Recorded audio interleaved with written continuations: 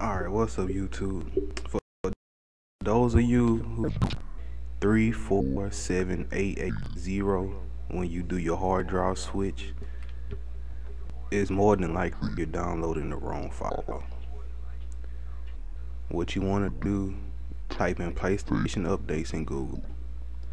Make sure you go to the official PlayStation website. Click on this right here.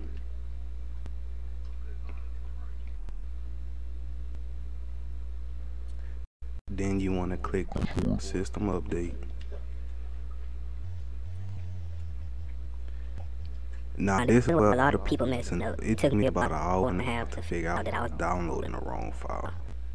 A lot of people, when they do it, they click this file right here for the update. You want to click that one. What you want to do is click this one right here for the 850 plus. That's the one that you need. And do not click this one. This one right here is like only 250 megabytes. If you download this one, your PlayStation will not read the file. But when you do it, you have to make sure you create a folder.